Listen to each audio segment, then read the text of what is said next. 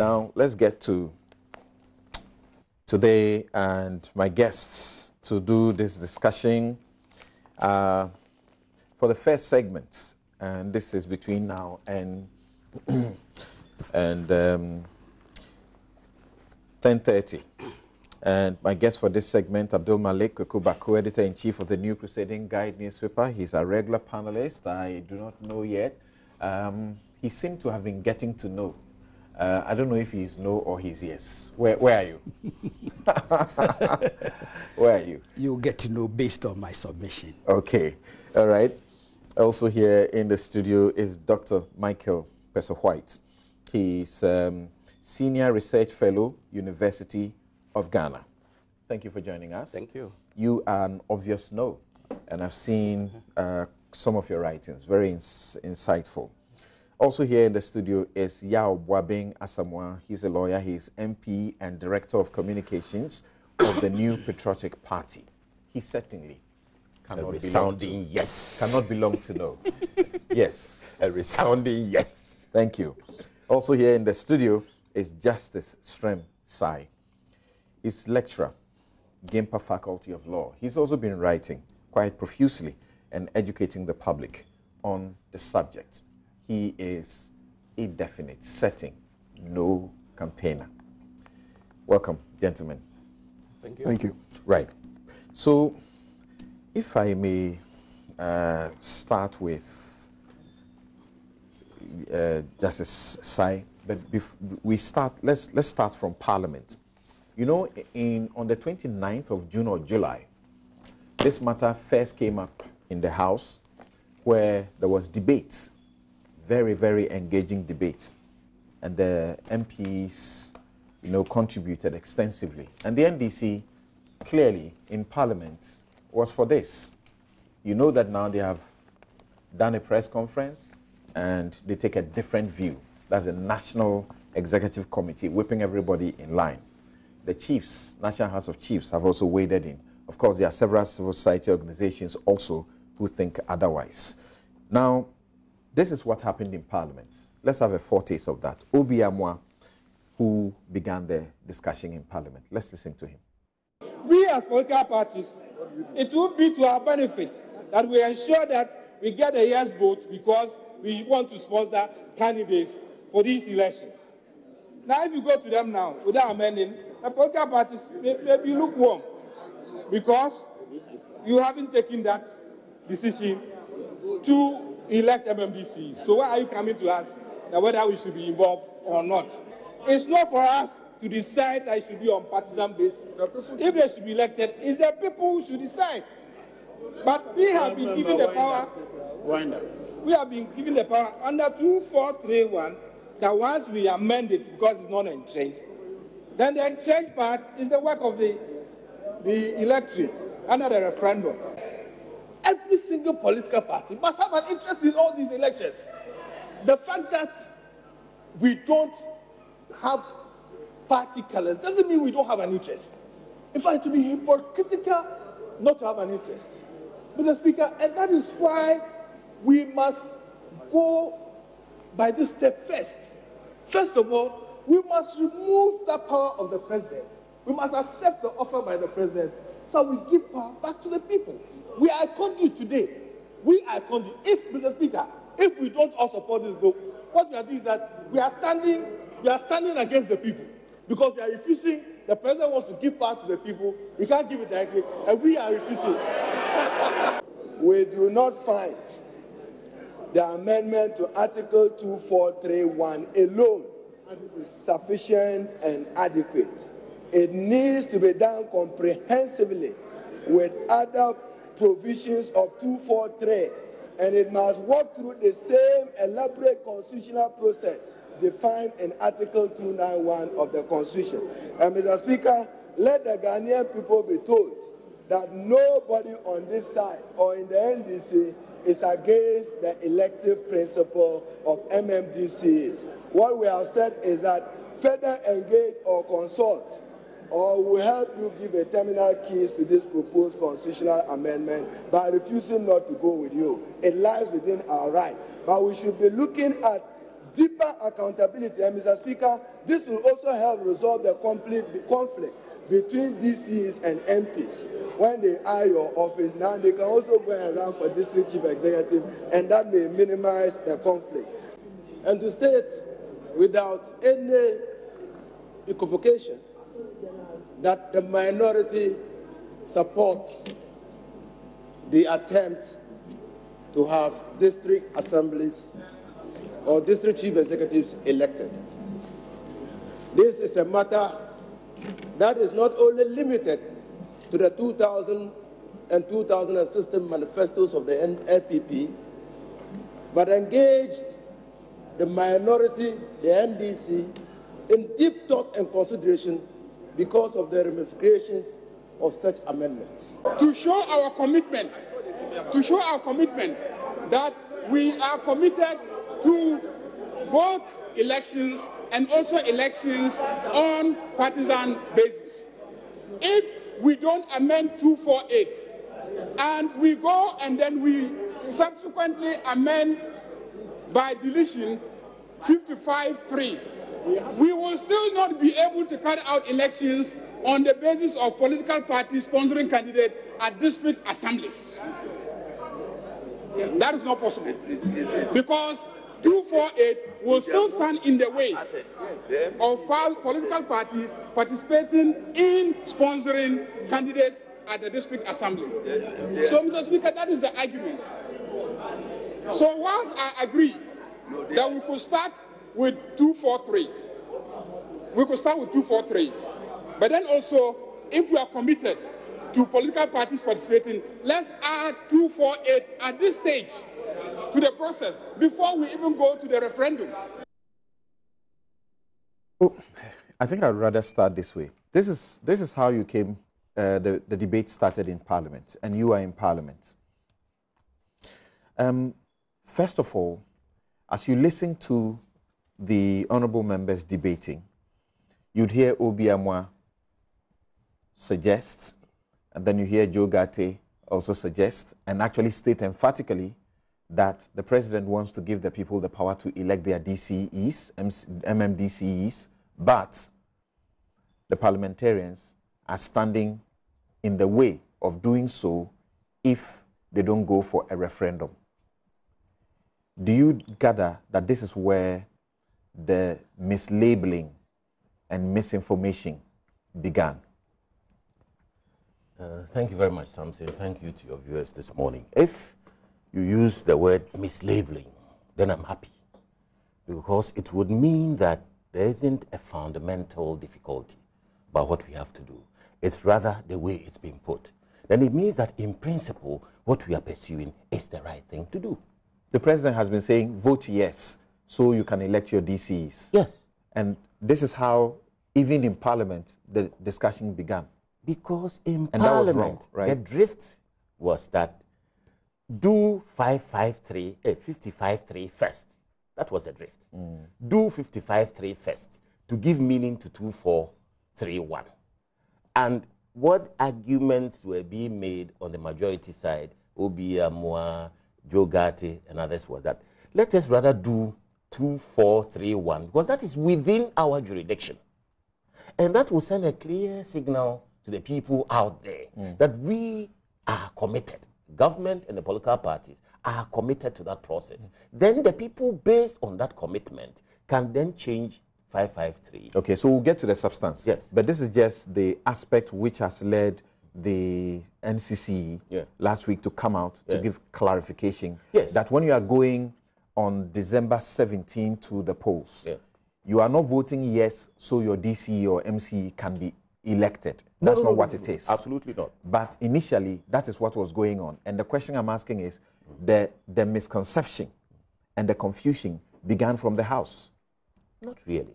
Not really? No, not really. When Joe Gate said, the president wants to give the people the power to elect their DCs. Yes. And we are preventing that if we don't allow a referendum. No. What did he mean? No. Joe Gate, at stake in the House was whether or not we will get a majority, which includes the NDC, to pass 2431. And that is what he was arguing for. Okay. That as long as the minority stands in the way of the passage of 2431, we cannot progress to a referendum. Okay. Where the people will then bring in the parties. So he was arguing that it is in the interest of the parties in Parliament to pass 2431 in order to free the people to proceed to amend 55.3 and enable the very same parties in Parliament to participate. That was the argument he was making. And 2431 of the Constitution says, there shall be a district chief executive for every district, who shall be appointed by the president with the prior approval of not less than 2/3 majority of members of the assembly present and voting at the meeting. This is what you need to make MMDCs elective. Is that correct? Correct. Okay. Once the president gives out his power, 2431, and it is within the jurisdiction of Parliament, then MMDCs will also be elected, but on a personal, individual ballot. How far have you gone with this process that you started debating? 2431. Yes, on the 29th July? We are done. Yeah. You are done with it? No, we haven't voted yet. Okay. All that is left is for the Speaker to put the question. The debate has been done, the arguments have been made. So where Parliament is now is to the Speaker to ask, do you approve? And then we vote. When is he going to ask that? Thursday? It's been scheduled twice. Okay. But I believe that, let's be real, let's face it, whatever is happening in public impacts what happens in Parliament. Okay. So to the extent that something that the NDC appeared to be focused on, and throughout the roadmap consultations, to the point where it popped up in Parliament, they were even in Parliament arguing that we should have been dealing more with 55.3 than otherwise. Now we have a situation where the National Party then says something else. That necessarily engages. Some of the NDC MPs insisted that you should do your job first by taking away the power from the president before you go to a referendum. They were not opposed to the referendum. They said, we need you to take away the president power, which you, the members of Parliament, have the power to do. When you take away that power, the MMDCs have become elective. But to make it partisan, you have to go to a referendum. Correct. You wanted to go to a referendum before you come to Parliament. No, not at all. Okay. Not at all. Okay. You see, that is where the real misconception arises. Not at all. The NDC in Parliament felt that if we didn't tie the two together, we would actually get approval to elect MMDCs and renege on the referendum.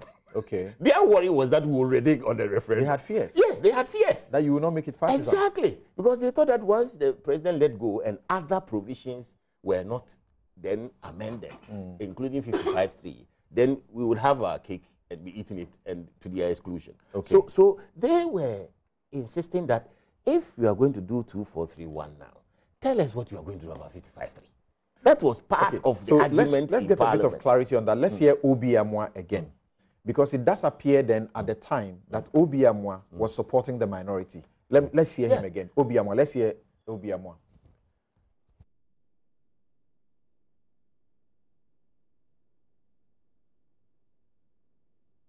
We as political parties, it will be to our benefit that we ensure that we get a yes vote because we want to sponsor candidates for these elections. Now, if you go to them now without amending, the political parties may be lukewarm because you haven't taken that decision to elect MMDC. So why are you coming to us that whether we should be involved or not? It's not for us to decide that it should be on partisan basis. If they should be elected, it's the people who should decide. But we have been given the power. We have been given the power under 2431 that once we amend it because it's not entrenched, then the entrenched part is the work of the electorate under the referendum. The majority was being asked questions. Why are you here and not telling us exactly what will happen to 55.3? Because if we do this, we want 55.3 to happen. You understand? This is the innate. So he was saying you should show commitment first by amending and removing the president's power. Correct. Then MMDCs have become electable. Then whether they become partisan or not, you go to the people. Then we can go to the people. And we go to the people with credibility. Because we go to the people and tell them that we have done what we need to do.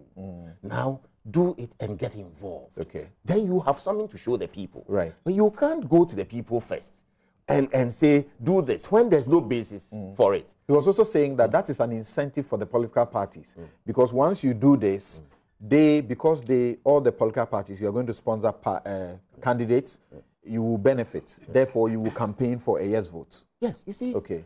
Let me say something here. The issues that have come up are genuinely against political parties. But the question at stake, 62 years of independence, how many of those years have political parties participated? Okay, we'll go there right away. Now, Justice, you have also been writing and seeking to educate about what has become the misconception. From listening to the members in Parliament, are they the ones who began all of it, or you feel that it is mischief? Because we have heard people suggest that it's mischief and that it was the government which is seeking a yes. That's why you have the president actually saying, vote yes so your MMDCs will be elected, when in fact, that is not the truth. Yeah, thank you. See, for every political project, there are two things. What the politicians want, and then what the people want. Sometimes what the politicians want will coincide with what the people want. When those times come up, you don't see things like this happening. What is happening is as simple as this. The politicians want something. The people want some other thing. Now, the politicians need, in this instance, the people to agree with what they want, and the people are becoming alert and not agreeing to what the politicians want. Let me explain. There is actually no inherent link between Article 2431, which says that MMDC should be appointed, and Article 55.3, which says that local government elections should be done apolitical. There's no inherent link. The only link we are having here is because the politicians are connecting the two. You don't need a referendum to make MMDC electable. You don't need a referendum. So the people want MMDCE to be what? Elected. Once you want to do what the people want, you can do that in Parliament without all this challenge. The problem here is that some way, somehow, the politicians seem to want to give the people what they want, but give them in a way that they can get their way. I mean, the politicians can get their way. The thing about local government elections or local government, everywhere you go in the world, where they are not political, okay, where they are not based on political parties, local governments become stronger and they entrench democracy. If you go to some states in Canada, in the US, where they are not elected on partisan basis, they are very accountable to the people. And that is the purpose of what the people are asking. The people are saying that, look, we want the MMDCE to be accountable to us. We don't want them to be appointed and be accountable to the president up in Accra while we are here. So that when they misbehave, we can find our own ways of removing them. That is what the people are looking for. Now, the question is, when you take 245 appointment positions from the president, you have hurt him. You have hurt not just the president, you have hurt the political parties, because this is the reward, basis for all political parties. When they win power, that is where you reward all the persons that have campaigned for you. So the politician is faced with a dilemma. It's a simple question. If we shed off this massive reward, vehicle, what happens to us? Okay, so you are proceeding to the substantive matter. Yes, we know, for example, that at the start, the NPP, through its general secretary, had come to announce that the party was against it, that high-ranking members of the party were against election of MMDCs. Precisely. But of course, you know how the parties work. They'll use a party whip. So as far as in October, I can show you what he said. As in October, this is what John Boedu had said. I'm asking him a question. He's saying, because you are saying, John. Yes, you are saying that. I think he's clarified his position. Okay, that's okay. You are saying that it is the politicians who want to delimit what they want to give the people. Precisely. The people want MMDCs to be elected, but it is not exactly that they want them to be elected on partisan basis. Precisely. Okay, thankfully, you were part of the Constitution Review Commission's work. What you're saying is contrary to the work that the Constitution Review Commission did. That reading the report of the Constitution Review Commission, there was an equal majority, equal number of people who wanted it partisan and those who wanted it non-partisan. And even though the commission advised that the non-partisan is the best, they ended with this recommendation. And they said that the commission recommends, the recommendation was that at some time, Parliament should amend the 243 to allow for partisan MMDC elections. So how do you now justify what you're saying? Something you and we are lawyers. When there is a tie, assuming that there was even a 50-50 presentation, when there is a tie as to what to change, I think the position is that what it should remain. So it doesn't mean that the people are calling for that change. Now the question, if you read the report carefully, this is what they said. 474. They said the commission recommends the amendment of Article 248 to empower Parliament at any time in the future to make provision for partisan elections at the district and sub-district levels.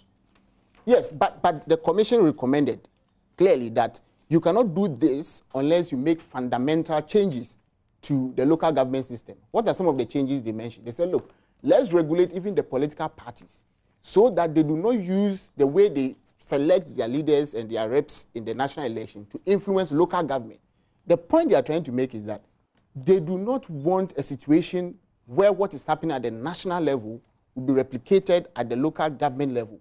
So good, it's good to have partisan politics, but when you have a partisan political system which has no accountability to the people, then there is a problem. So if you read the Constitution Reviews Commission, they rejected it and gave about 5 points of reasons to say that we are not in support of this. We are not taking just the submission into account. We are doing international comparative analysis. They did a historical analysis of what has been happening and the results, and even the analysis of what the committee of experts did on the 1992 Constitution. The point is as simple as this. Why are we afraid? The people are speaking all over the place. You can hear them. And even some members of parliament, some politicians are saying that, look, let's stop this thing and reconsider it. But it also brings up one important thing. What level of consultation went into this decision? We are going to conduct a referendum. That referendum is going to cost a lot of money, taxpayers' money. It's going to cost a lot of tension, effort, resources. And the people are out there and they don't even know the issue that they are voting on. Because the president, for instance, is saying, go and vote, what, yes, so that you have MMDCs elected. Is that the issue? Obviously not. One-off slip. Obviously not. He says it's a slip. He says it's a slip on the part of the president. It's only a one-off slip, so you can allow Let's leave out the president. There are posters going around campaigning that vote yes. And when you vote yes, you have MMDCs elected. When the question is not about letting MMDC elected. So there is, like I said, there is a conflict between what the politicians want and what the people want. Okay. And there is this deliberate effort because all of this cannot be slips. Okay. So you hold on briefly. I'll return to you.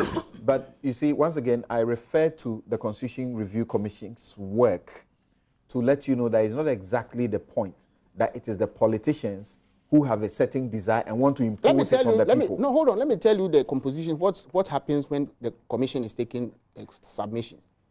It is the politicians who mobilize people to even attend the commission hearings. If you are doing analysis, research work, your selection of people will go into the quality of the data. Right. So, and you know how these things work. Okay. People all right. Across the country to meet people. Yes. Now, that's not fair. Doc, can we begin from here? What the NDC has done, that's clearly does not work for their credibility, does it? Or it rather does. That in Parliament, they endorse this. And in fact, outside Parliament, they hold meetings under IDEC and they endorse it. And all of a sudden, they have found 101 reasons why people should go and vote no. Let's listen to one of the NDC's rep at one of these IDEC meetings and what he had to say on behalf of the General Secretary of the NDC, and tell us whether there's a credibility deficit with the NDC.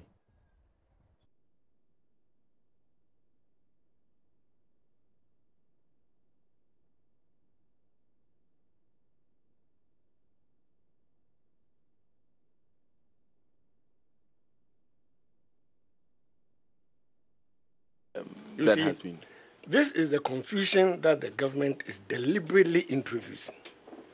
They deliberately, and their supporters, they deliberately confuse the issue of electing DCs with making the district assembly system partisan. Article 55.3, which you are voting on, simply says that parties can sponsor candidates to district level elections. It doesn't say that parties can sponsor candidates, can sponsor DCs. I represent the National Democratic Congress, most especially the General Secretary, Honorable Johnson Asedu Nketia. This is one of the topics, one of the few topics that both the NDC and the NPP seem to be in agreement. So I would not want to talk too much about the advantages of having a multi-party election at the local assemblies. However, our concern as the National Democratic Congress is that, yes, we are for a referendum to have a multi-party election. But if we are all interested in the outcome of the referendum and we are all asking our members to go for a yes, we should also be interested in the processes leading to the referendum. The Electoral Commission and its activities cannot be excluded from this process. Not too long ago, we had one referendum which decided the creation of new regions. And we believe as a party, and we still strongly hold the view that the processes were compromised, the elections was compromised. The process with regards to registration of members, exhibition of voter register, and the conduct of the election itself is very critical to this process. So we are urging all the stakeholders here that let us not only be interested in the outcome of the referendum, we should also be interested in ensuring that the processes leading to the outcome of the referendum are free and fair. All right, so that's Edem Agbana, who is the deputy youth organizer. And on this occasion, he was very clear that he was speaking for and on behalf of the NDC's national organizer. Secretary. Does it create credibility problems? People are saying, how can you behave this way? Well, I don't think so at all. I don't think it creates credibility crisis for the NDC. Adam, being the deputy youth organizer, did not just make that statement. He continued to make other statements. And I think the statement he emphasized the most in the short clip that played is that we should be interested in the processes. And I think that, for me, is more fundamental. For our purposes of this discussion, the most important part is the unequivocal endorsement of the National Democratic Congress at the time, endorsement of multi-party partisan, yes, district assembly elections. He made that statement, and we heard him. Right. But he proceeded further to say that we should also be very interested in the processes. And I think there must be a fundamental reason why he was emphasizing the processes. And one of that could be that as we engage, we will learn. New knowledge will emerge. New insights will be obtained. And all those insights will lead us to relaxing our fixated positions and begin to reshape the direction of the policy. So I don't think that there is an issue of credibility here at all. Fundamentally, though, we need to ask ourselves, I mean, for me as a political scientist with a policy background, I ask myself, what problem are we trying to solve? Because the primary We're trying to solve winner takes all. The primary The argument is that when you do it this way, minority parties can also win some power at the local level. So it will not be if MPP has one power, MPP has everything. Okay, so from the debates, what I have gleaned from the debate is that we want to reduce the overbearing powers and influence of the president at the local level. That is one. Number one. Number two, we also want to use the parties to generate enthusiasm at the local level. And then number three, we want to bring accountability and answerability at the local level. Right. That is all good.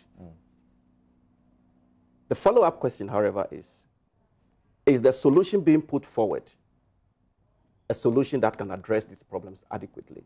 Does electing MMDCs on partisan lines necessarily solve these problems? Or it now let's be clear. It's not just about MMDCs. And assembly members. Yeah, yes. assembly members and unit committee members. Very well. Yeah. Does it necessarily solve this problem? I don't think so. And I'll give you reasons why.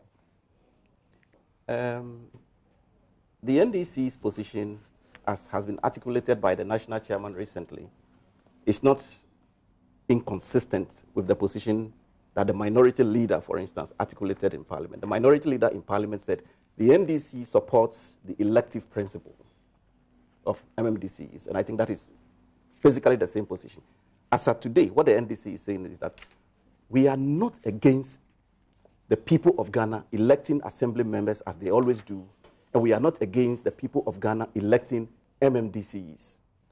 What we have a problem with is the attempt to make the election of assembly members and the MMDCs partisan.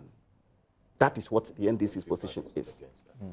The NDC is simply saying that we don't want you to bring the parties to the local level election for a number of reasons. One, I mean, several CSOs in this country have cried about the dangers inherent in winner takes all. The winner takes all politics in this country does not manufacture itself. It is a product of the competitive multi-party election system. Unfortunately for us, because of the requirement of 50% plus one at the presidential election level, Ghanaian electorates have basically been pushed into two camps. So invariably, the smaller parties continue to die. So you have a situation where now you have only two dominant parties. What it therefore means is that if you export this particular game down to the MMDCs, you are going to have a situation where in every district, people are basically going to take positions on party lines. And I think that in the majority of countries in the world where local government is practiced and is most effective and productive, many countries opted for a non-partisan for a number of reasons. People want to be able to walk into their local government settings and have problems solved without wearing the party tag. And I have listened to a number of assemblymen who say, look, everybody in this area knows that I'm an NDC person or I'm an MPP person. But when I am an assemblyman, they know that I'm not NDC or MPP assemblyman. I am an assemblyman. So they are happy to do what? Come around, discuss the problems with me, and we solve it. So we need to keep in mind that if we agree that political parties at the national level have inherently created a certain problem that excludes a certain section or a certain segment of the society from participation and distribution, redistribution of national resources, then there is a much bigger danger if we export that particular project downwards. And the dangers are many. One of the things that if we do this partisan thing at the district level, we will encounter is, based on our voting pattern in this country, NDC had always won the Volta region. The MPP had always won Ashanti region. I hope you If you begin to elect MMDCs and assembly members on partisan lines, what we are going to end up happening is that in the future, when NDC is in office, there is a likelihood that a large majority of DCs in Ashanti region will be what? MPP members. And when NDC comes to power in 2020... So that's the solution groups like IDEC are pushing. So winner takes all is being resolved. No. Winner takes all. What is their understanding of winner takes all, by the way? Winner takes all is being escalated and exacerbated. How? How? Because how do you have a region and consistently you have elections and the outcome of election is that only one dominant political party gets to have everything all other political parties in that region do not matter, and then you say that you have resolved winner takes all. The fact that you have NDC at the national level and you have MPP at Ashanti region does not mean that you have resolved winner takes all. That is crazy. You know why? The president sitting at the national level can deprive the DCE and that district of resources, largely because they did not vote for his party or vote for his DCEs.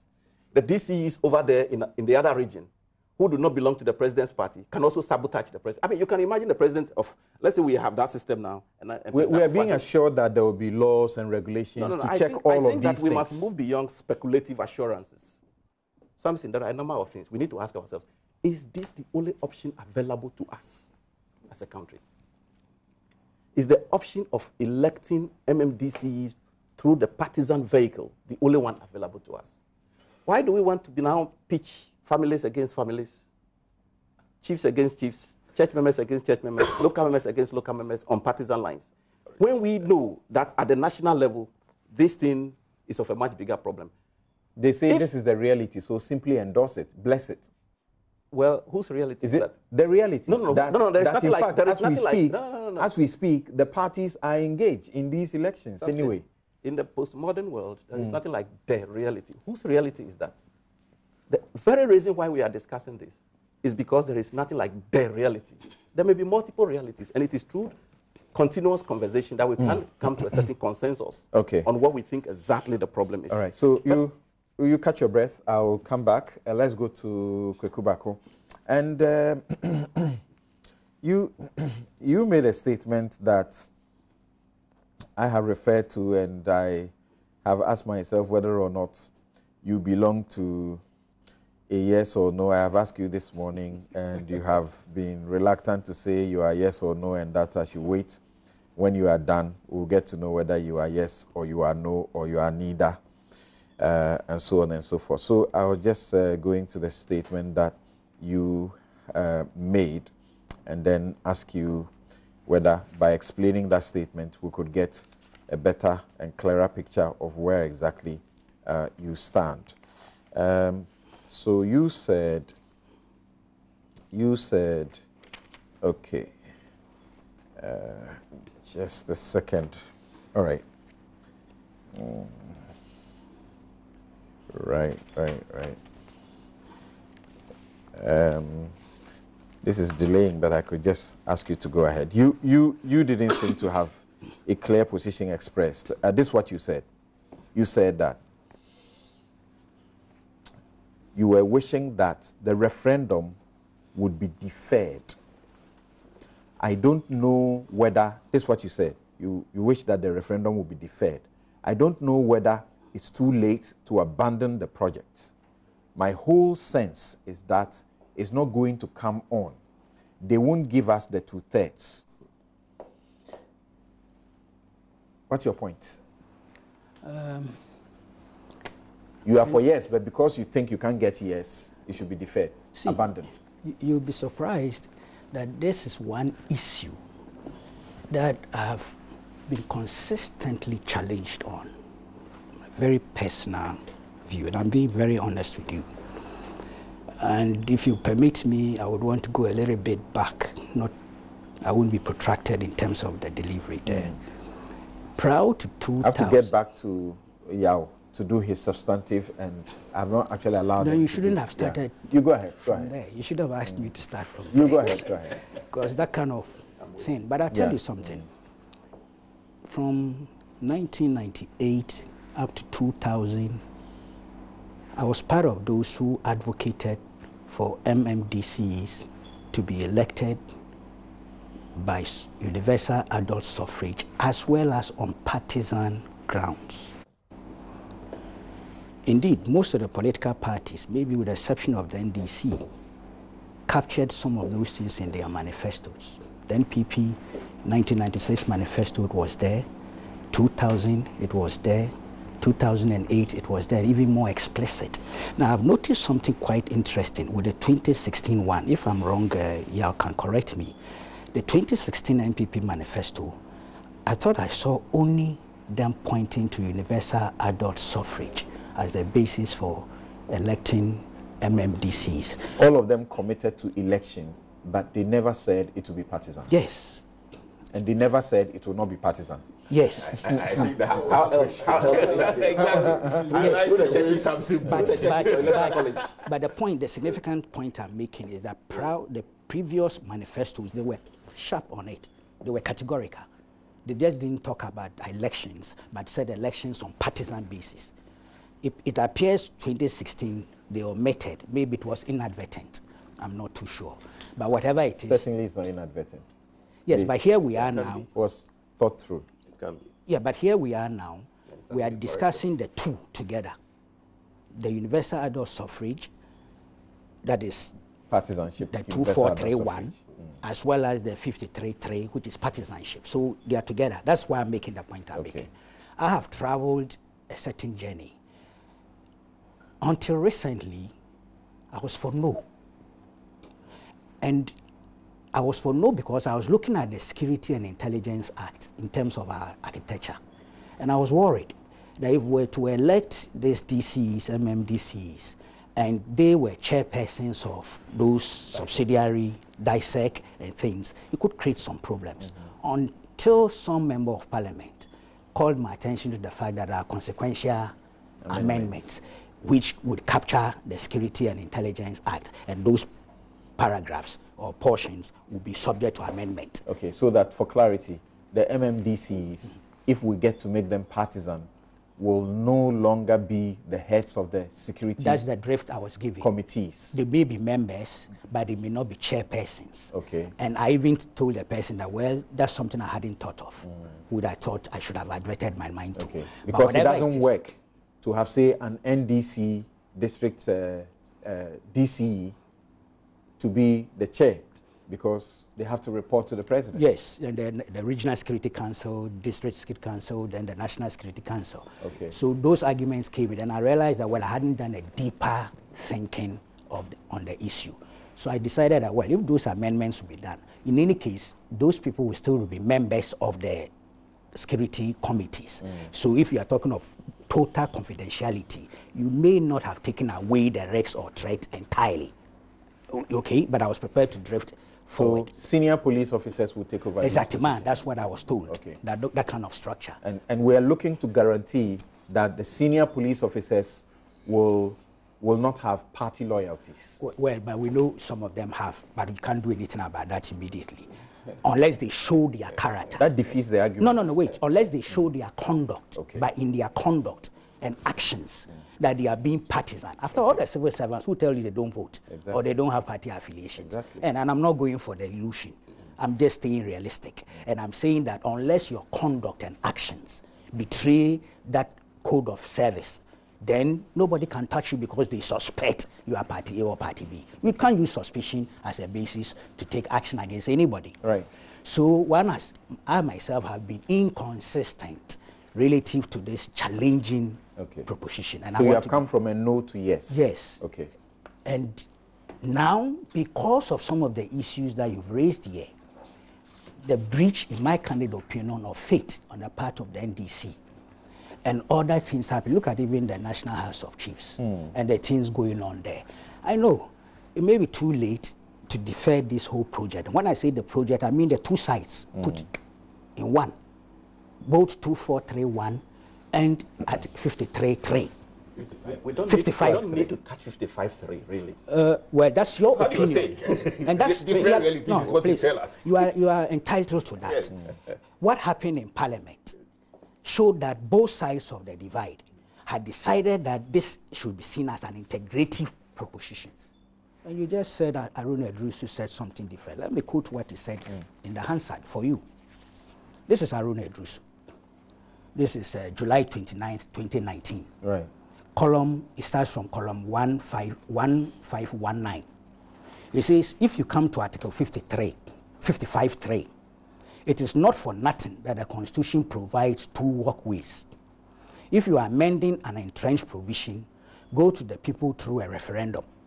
The referendum question has not been decided, so the question we would pose is, assuming you go to the referendum and it fails, what happens to this amendment that you are carrying out? Because sovereignty resides in the people. The people may decide otherwise, and you cannot determine it. So the support of those of us on this side of the house is conditional to the fact that the DCEs should be elected, but they should be elected on partisan lines. That's the minority leader. Okay. Then he goes on to talk about the fact that parties are already involved and says, Mr. Speaker, the pretense must end. All of us here know that clandestinely, political parties support district assembly elections in Ghana. It is provided in the Constitutional Review Report, and I can read portions of it, which I think you were alluding to. Yeah. So, Mr. Speaker, two principles amend the Constitution. Allow for popular election of DCEs, but do it on the principles of partisanship. We would support that. Without that, it may be difficult to support it. Right. Mahama Yarega said virtually the Almost same thing. Almost all of them. With the exception of Inusa Fuseni. That was then. No, ABA Fuseni. That was then. Inusa Fuseni. That was then. We are discussing what the party's current position is. Yes, Koku. And my brother. So your point is, I have enough. your point is that no, I'm coming. If the party changes their view, they they whip their are intending parliamentarians to change their view, but the review, if it is review, comes with a certain deficit: sincerity, honesty. Deficit. But everybody changes their mind all the time. I watched you on Good Morning Ghana the last time. You said but you were I've just told you were I've not changed my comfortable mind with the reform. times. Yes, so then No, it's not about credibility. I'm not. Every human being and every institution, depending on what information is available to you at any given point, I haven't is entitled to change its mind. please. Go ahead. It's okay, but that's okay. So quickly. See, I'm talking here of a major political party. That shouldn't make That I mistake. said. And I meant. La ilaha illallah. Go right ahead. Go right ahead.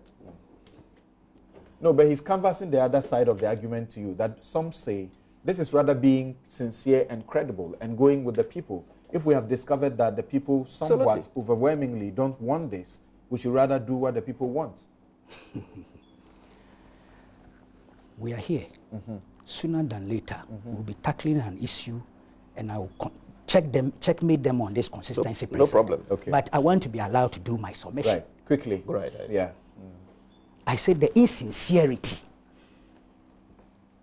the dishonesty that has informed the NDC's review gets my vote. Same thing is happening even on the level of National House of Chiefs. We don't see what is going on there. There's one chief, Osajifo Yaojebi, who says that the statement as issued was not endorsed. Should we take his word, or we should take the statement signed by the president and the vice? The controversy itself is demeaning and undermines the integrity of that whole institution. But in the meantime, what should we go with? I don't know what to go with. It just tells me, no, let me tell you honestly, because I haven't done the checks to find out, because they have a secretariat. They have procedures they follow. If I want to do a determination, I would want to do a proper checks on those things and not sit here and say what I feel like. We have had many times when in Parliament, at the committee level and things, they agree on things, and then some of them come here to talk to us. We show them what the document is and tell them that they must stick to the official. The Hansa Direct is a house, it's a document, a very important document. That's not in doubt. House of Records. That's not in doubt. I have not heard the minority leader or any of them talking. Indeed, the party leadership that met, some of them were on your station and other stations, actually did not even know that their own parliamentary wing had committed them to this, showing that the party itself had not constructively engaged each other. That's the point I'm making. Okay. That's a big party, and we shouldn't just gloss over it. But the point I'm making, let me tell you something. The explanations, the reasons that come as to why we shouldn't allow party politics or multi-partyism at the local level, based on the PNDC structure that we got in 1988, 87, 88, it worries me. There's a certain phobia. They've turned party politics into a phobia. There's an attack on multipartyism and party politics. And that's what actually led to the PNDC adopting the structure. I'm sure you know about this book, the Blue Book. Read it, find out the reasons that were given. At that point in time, many of us who were part of the Democratic campaign opposed them. The same arguments were made by the Unigov proponents. Same arguments were made, interestingly, by even the one-party proponents. Okay, except that they had a party in there. Who were those against Unigov? Unigov, I was one of them. Yeah. The Ghana Bar Association, the NUCS, National Union of Ghana Students, the Professional Bodies Association, and many other groups. Okay. The chiefs were for Unigov, mainly, because they said Unigov was going to bring the traditional governance system into being. So it's not surprising that they will take a decision to support. But I said, you see, support, what worries to support me, a no vote. What worries me is that we have a recycle of that anti-party, anti-multipartism argument as the basis for retaining what had been put in there. Okay. And we are told that multipartism has virtually destroyed the top. And I'm sure you know what I mean by the top. Yeah. The superstructure, the political superstructure. Yeah. See, I find it so difficult. If other convincing reasons could be brought on bear, perhaps they can get me to shift. But when this recycled anti-party, anti-multipartism arguments is brought to bear, something we rejected. Otherwise, there's no need to have this multipartism at the top. We might as well go back for Unigov, for a no-party system. When the commission went through the process, these are some of the things they said. They said that the commission, however, observes that where local elections are held on partisan basis, nomination rules determined and deployed by national parties can serve as impediments to accountability. It also weakens local government systems. The commission observes that as a result of corruption in Ghana's body politic, partisan politics in local elections may lead to the erosion of popular support for local assembly. The commission observes with concern that in jurisdictions where political parties play a role in the elections at the local level, without clear rules that stipulate the inclusion of certain disadvantaged or minority segments of society, the system may easily engender dominance by majority groups, more powerful social groups, and persons who have enough money to spread around for the purposes of attracting votes. There's a lot more they had to say as he had sought to lead us through first. And what did the government white paper say? The government white paper said, look, let's jettison the MMDCs coming on this way. Let's rather have the president nominate 5 and present them to the people to vote on them. But I'm saying, are you telling me that the monetization, the threat of monetization, or the threat of corruption of the political superstructure is not already in the lower structure? Is that what you are telling me? Okay, so hold on briefly now. It's an illusion. Let's go to your substantive point now, and let me just use one observation by an assembly member, according to Suleiman Brahima, to let you answer, look at it this way. He says, this is what the gentleman who is an MC and going to contest again told him. He said, Massa, forget about this party talk. Look, we all know which party who belongs to, but because the contest is not openly NDC MPP, there is calm. Look, if it was MPP NDC openly, I can't tell you how many local fighting will be there. Campaign teams will clash all the time, and the campaign will be menya. Massa, they should leave us alone. Me, I am MPP man, but after elections, everyone calls me assemblyman, not MPP assemblyman. When NDC people in the village have problems, they come to me as assemblyman. No one thinks of MPP and NDC when we have problems to solve in our community. That the assemblyman has to lead. When I organize communal labor, both NDC and MPP people come. If I am an MPP assemblyman, NDC people will say that they don't come to help my party to be popular in here and so on and so forth. Why do you support? Why do you support yes? Is that assumption? Nobody knows his party. He says they know. Everybody knows. So what's the difference? They know. But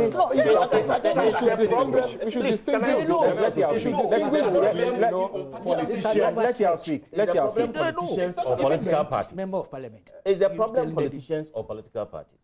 Are the people going for elections at district level politicians? Are the executive who lead this party politicians? Are we more comfortable with the executive leading the country as politicians than political parties partnering them? Has that succeeded? You see, this thing, there's been consultation for several years, even formally from 2011, CRC, and then a roadmap from 2017 to now, reading through to 2021. The roadmap is very clear. So there's been consultation of all facets.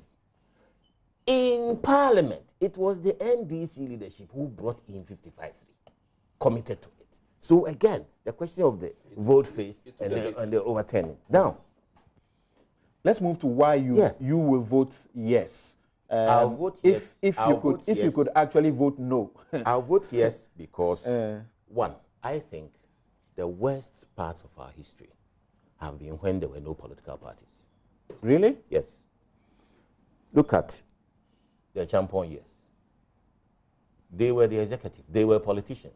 They controlled legislative, judicial, everything, and ended up from what they took over to the revolution. On the way we had Kalabuli. The revolutionary years. What an example to give. Oh yeah, the revolutionary years. We are not in those days. Please, the revolutionary years, there were no parties. We ended up with an economy which became excessively liberalized. Growth at the end was nothing to write home about. In fact, we exited with HIPIC. Political parties came in, right? Out of the 62 years, 40 of them have been involved with political parties. But the political parties are now reacting to the constitutional frame that we're left with. But the constitutional frame is that whilst we are sharing power, it excludes every party entirely once one party wins. What does that mean? It means that every party is now beginning to employ ways and means of staying in there permanently, because if you go out, you are out. And those who are out are struggling to come back in at all costs. Because once you are out, you are out. What happens? It means that when you come in, you consolidate your space. You know that you have a maximum of probably 8 years. You try to entrench yourself. So you find a situation where we are not accumulating serious capital. You refuse to continue what others did. You are bending the state to your needs until you're able to control the state effectively. Otherwise, you are going to lose out to the other group. When they come in, they'll get rid of everything. Now, what we are saying is that if you vote yes, you create ownership. Winner takes all is the one which is the most important. Sorry, you said when who comes in, they get rid of everything. When a political party comes in, the tendency, one, in the transition, first of all, is to disregard all that has gone on before. If you are not, what do you call it? You virtually criminalize everything that has happened with your opponent. That's a lot of waste, right? That is waste. It's sunk capital. You abandon the projects.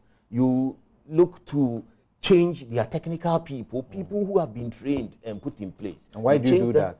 Because it's a zero-sum game.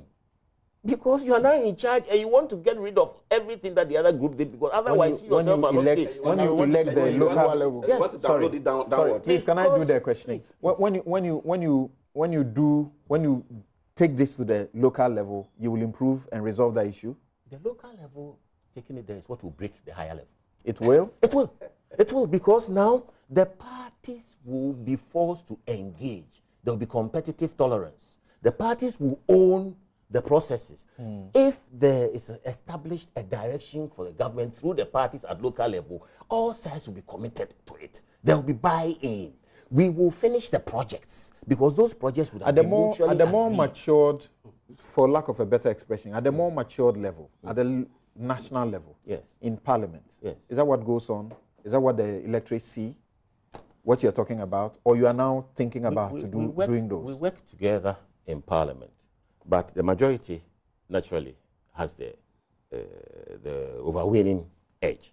What happens is that you are part of a government, so you ensure that whatever the government brings in passes. MPs who have disagreed with their party, either the party in government or party in opposition, have virtually been thrown out of Parliament. Because there is no incentive to agree or disagree, except that if you disagree, you are rendering our common solidarity at risk. Because if you disagree and we go out, we are out. We are not in. So there is no incentive to disagree. The incentive is to stay in charge. You understand what I'm saying? Do you realize you are enforcing the no argument? Yes, I mean, I think that's why I've been quiet. Sorry. I'm saying that if we elect at local level, the parties will all come together in the frame and think together. Why are we not doing that at the national level? Because you are taking all the power. You don't have no incentive to talk to anybody. Okay. So just a minute. Let me land. Please, the argument you are making, you are going to continue with it. Let's listen to Ofosu Ampofo and then use your arguments to disagree with him, and let's see. Ofosu Ampofo is the national chairman of the NDC, and they held a press conference to say that henceforth, this is the party's position. They are members of parliament. Everybody should stay in line.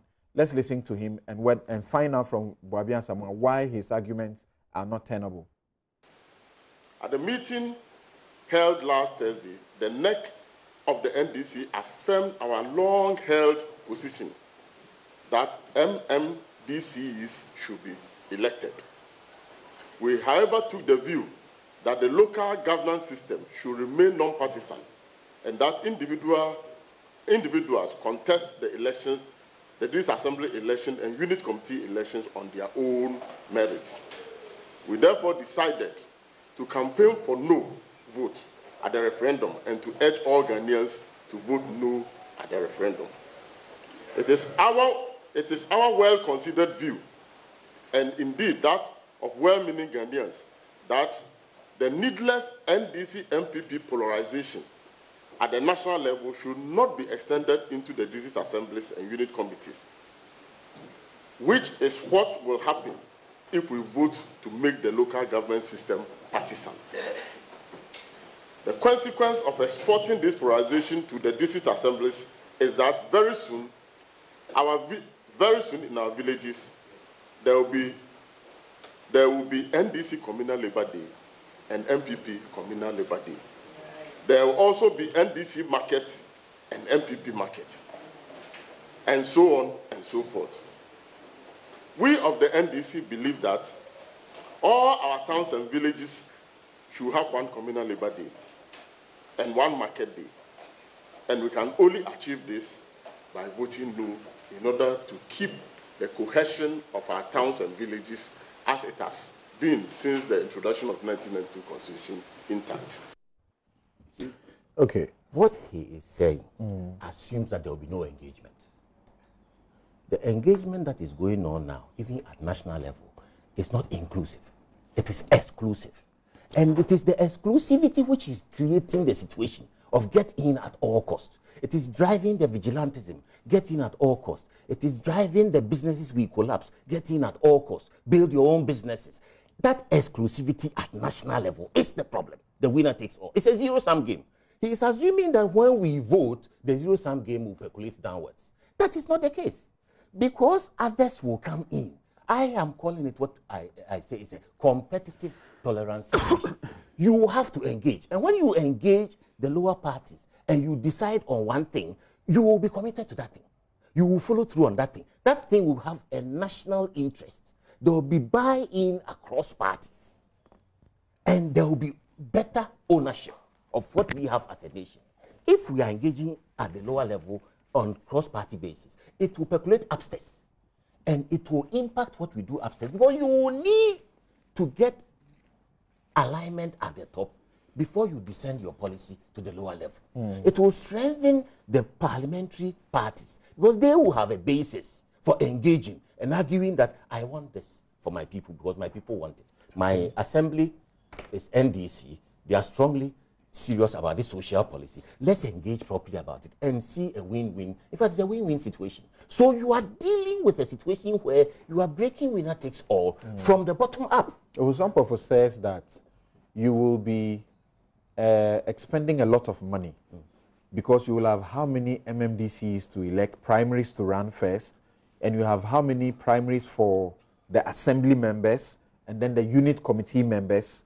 That is a huge amount of cost, and then it will come with, after the primaries, the campaign and all of that, and that will influence the corruption even further. What do you say about that? The difficulties of Ofosu Ampofo is extrapolating are matters that are residual and consequential to this amendment. They are important. We can determine, yes, they are important. You make laws against them. We will determine how it goes. We've been discussing party funding. The law presently is a prohibition. Years. It's not obeyed. What is the guarantee that it will be obeyed? Why is it not obeyed? Because sometimes there's a reverse interest Okay. in it not being obeyed. Okay. You are a lawyer. He said you are a lawyer. You are a lawyer. You know that what is effectively that of the people. The voice of the people is the voice of God. It will rise above the law. And the utility and organization parties bring to electoral processes is what the current system is exploiting behind the scenes. Because parties bring organization, parties bring logistics, parties bring material support, parties bring financial support. Above all, parties bring coherence to policy positions. Okay. You are saying that we should elect MMDCs on their own, elect assemblymen on their own, elect unit committee members on their own. Everybody should come with this program. How do they determine the way forward? There's best practice elsewhere that has it as separate. But we must operate also within our situation where we adapt best practice to suit ourselves and realize that a large majority of our people are not really policy engaged because of issues to do with literacy levels and other matters. So essentially, presently the process is free. Are you thinking about that also? Which Once process? you make it partisan, it will be free. The EC organizes platforms for them. They just go and speak. How effective are those platforms? How much? Earlier on, I wanted to ask how effective has executive governance been at local level? Okay. How effective are those? All right. So let me hear. So let me land. Sams, let me land. Yeah. What we need to accept is that inclusiveness is what this will bring. Thank you. It will include Thank every. you. Why can't you see? Why can't you see good reason in the questions of doing away with the winner takes all and its dangers by doing an elective, partisan elective MMDC? Why can't you see that? The entire argument for yes is based on some misclassification. So far, they've been comparing, a political system like Unigov with a political system. What we are having here is not a political. We already have political parties. The only question here is whether local government election should be done with politics that we already have. So the comparison itself is flawed. Now, it is not wrong. It is not wrong to belong to a political party. Neither is it wrong to be apolitical. What is wrong is the kind of politics we are playing. What is wrong is where people are losing jobs based on political lines, where businesses are collapsing based on political lines, where we are sharing national resources based on political. That is what is wrong. And that cannot be said to be an inherent character of politics. So it is the kind of politics we are playing that we don't want to go down there. And that is what the CRC said. Rules will be made. But that is what the CRC He says what the CRC said. That, look, consequential laws will be made to make sure that what you are complaining about will be taken care of. Probably realize that what you are saying, I was going to say it. That is why the CRC said that, look, unless we correct our kind of politics, there shouldn't be a program for what? Bringing those politics down to the local government level. Look, we are here in this country, okay, where we see that nothing happens without politics in this town. The question is, do you want that down there? Obviously not. So no, you see, we are making a mistake. When you make it look like it's already there, so this is the way to stop it. Is not. You see, the question is not whether people are political down there or not. That is not the issue. Everybody is entitled to be political. So the fact that I'm an assemblyman and I'm NDC or NPP and assemblyman doesn't mean that the system is political. We know what we mean when we say things are political. It doesn't mean that, of course, we can have a chief justice who is a card-bearing member of, and it's not unlawful, it's not wrong. We can have an EC who is a card-bearing member of a political party. That is not wrong. So the issue down there is not that people should not be political. The question is, you are setting up a system which is based on party lines. That is the issue. So I can be an MPP person, but when I'm a DCE, I should be able to conduct the business, and the systems at the lower level should be able to sustain an apolitical administration. You are saying once I contest on the ticket of the party, I can't be that kind of person. You cannot be. You know why? Because you are within the party system. And you'll be let's face it. Why don't they have? He just said that. And then sorry. There are different levels. Gentlemen, can you allow him to also make his point? I think it's overseeing. Can you allow him to also make his point? You have your mischief. Some of these mischief. Yeah, go ahead. The point is that you just said that in Parliament MPs cannot even vote against the whip when they are. That is so it is not because the person doesn't have conscience. It is because the system, the political party, binds you to a certain direction. But when you bring those things, so even though we have some brilliant people in Parliament who think otherwise from the party line, but they cannot do it because the system is holding you tight. That is exactly what we don't want down there. So when you are down there, you can be NDC, NPP, but no system is binding you to a particular direction. Look, there are so many people in this country who would like to walk into local government and serve as assembly persons, who would like to be DCs and contest on their own merit and bring in quality leadership. But you are forcing them now to join a political party before they do it. Why have they not been in politics all this while? Why are they not there now? But are they being given Have they been given that? You are appointing the DC. You are appointing the DC. You are appointing the DC. How can they come? Guys, If the DC is being appointed, so how can they? About it. Yeah. You are appointing the DC, so how can the person come in? So there are people who have all it takes, the willingness, the zeal, the capacity and everything to change some small things within our local government system. But they cannot go because the president is not appointing them. The president won't appoint such a person. He's appointing a party man. You do a research across the country. Who are those people we appoint as DCs? They are always party members, people who have contested MPs on party tickets and have lost. If an MPP party DC does not do the things that will help the community, the next time he'll be voted out, right? But he does what his party says do, and that doesn't help the community, he'll be voted out. You are also being told, that there's opportunity for independent candidates. Yeah. Nobody stops them to go and contest. You see, there's a difference between running as independent candidates among the political parties and also running as independent candidates when there are no political parties. We cannot compare. These are two different systems. So we shouldn't say that because MPPs are, you can run as independent candidates. What we want is that we don't want political parties there. We want people.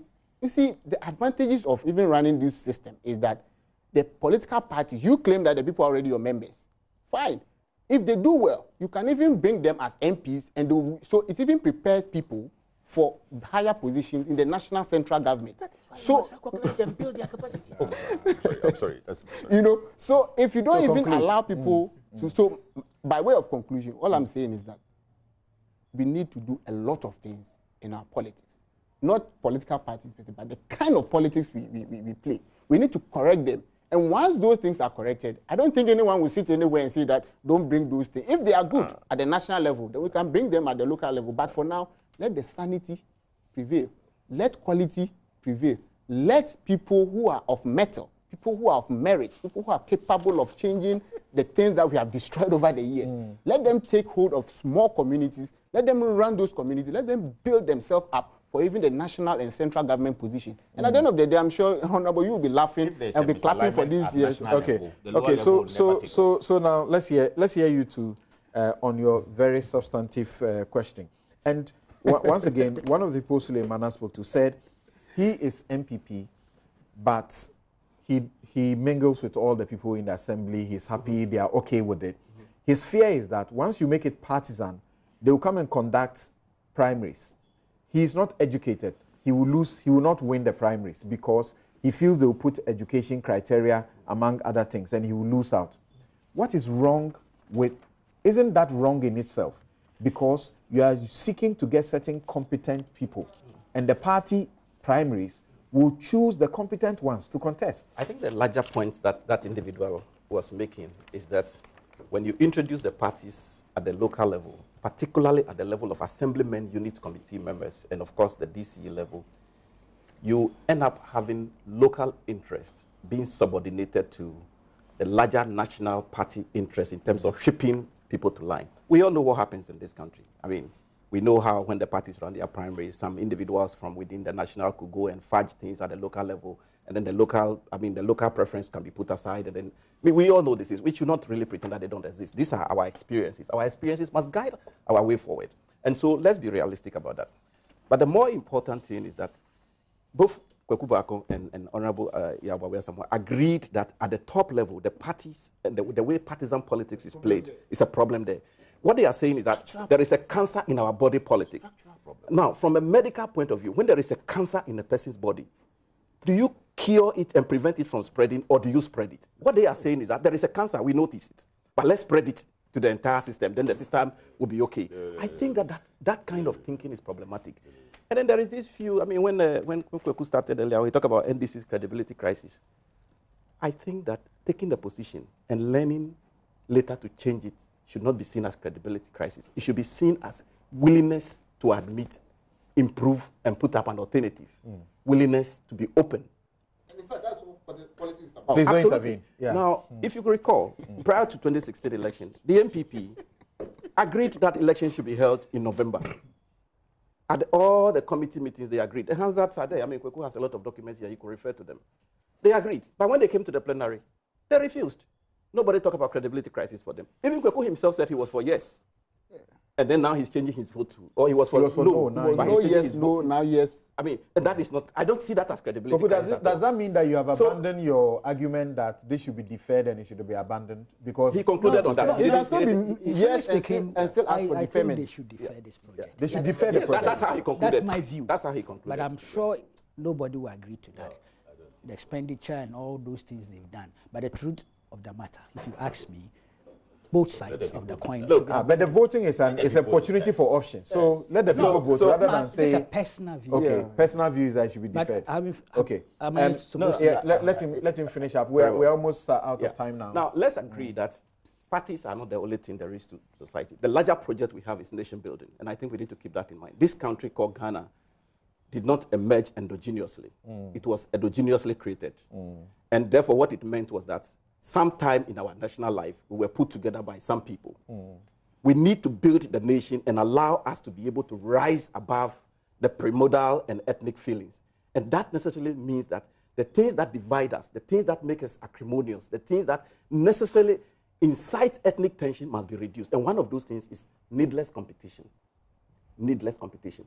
In the repertoire of institutions available for building democracy, competition is not the only thing. You have consensus building, you have cooperation, you have competition, and you have others. Why do we think that making this process partisan competition is the only way out? At the local level, there are retired teachers, retired nurses, retired doctors, retired engineers, all of whom have been in the public service or in private service all their life and have never been tagged partisan-wise. Please give me 2 minutes. No, I'm sorry. They want to offer something to their local government system. They don't want to do that on partisan lines. They want to do that as individual Ghanaians who have achieved something and want to offer something. Thank you, Dr. Pesawai. We have run out of time. I don't know, Kweku. We actually have run out of time. Okay. No, thank you very much. Thank you very much, all of you. So there is a no, there is a yes, there is a yes but defer, there is a no. Yes but defer to no later. Okay, thank you very much, gentlemen. We'll take a break here.